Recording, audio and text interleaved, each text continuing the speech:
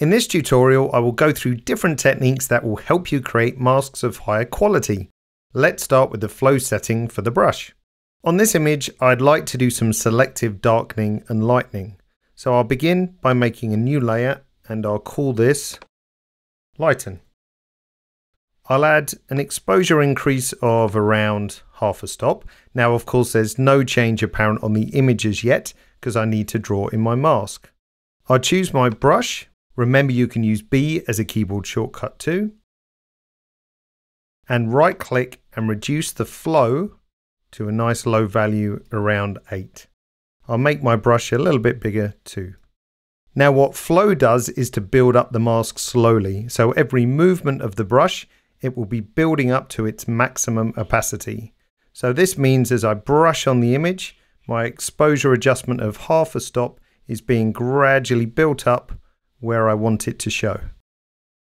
Now it might look that not much has happened to my image, but if I turn off the layer, you can see before and then after. It's subtle, but it's a good quality mask. So the fact that it's not obvious is a good thing. So I can do the same thing with a darken layer. So I'll make a new layer, call this darken, reduce my exposure to around half a stop again. Right click to make my brush a bit smaller and then follow the same principle just by adding a bit more modeling on the face on this side and then a little bit down here as well. Now once again, of course, it might not look very obvious, but if we turn the layer off and back on again, you can see the difference. Finally, if you've gone a bit too far on any of your layers, you can always reduce the opacity like so. To see the image without any layered adjustments, I'll hold my Alt key down and click on the reset icon here. So with no layers and the 2 layered adjustments. On this image, I want to use the color editor to create a mask. So first of all, I'll grab my color picker here and click on the blue tone here. If I turn on View Selected Color Range, I can see I've got a pretty good selection of just the blue tones.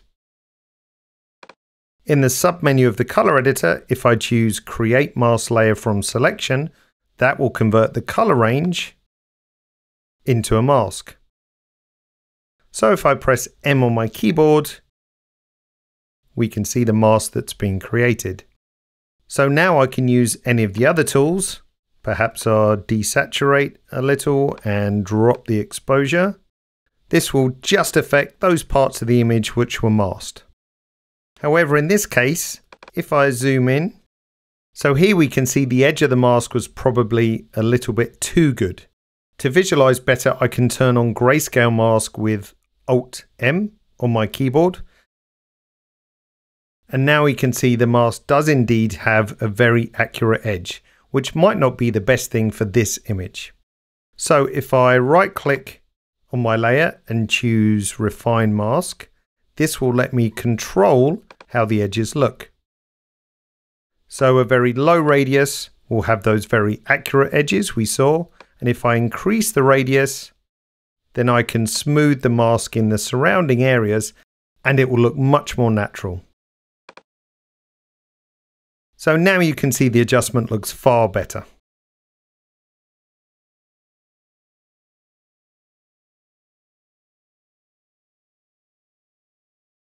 A handy shortcut when masking large areas is the ability to fill the mask.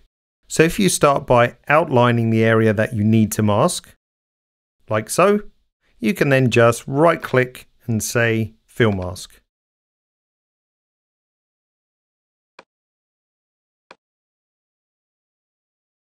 If you've created a mask which is perhaps a bit too hard on the edges, instead of having to recreate the mask, you can right click on the layer and choose Feather Mask. This will feather the edges of the mask based on the amount of radius applied.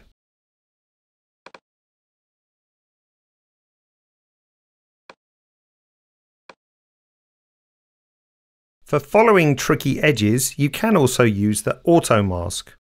With the brush selected, right click and check the box Auto Mask. Now the brush cursor has an additional central circle. This is the sample zone.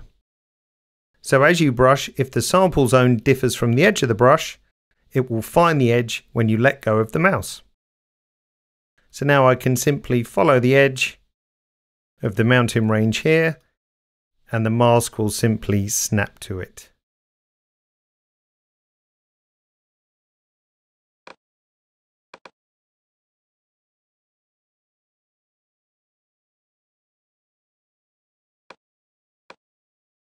Like in the earlier example, if the edge of the mask doesn't quite look natural enough, a good secondary step, once again, is to refine the mask.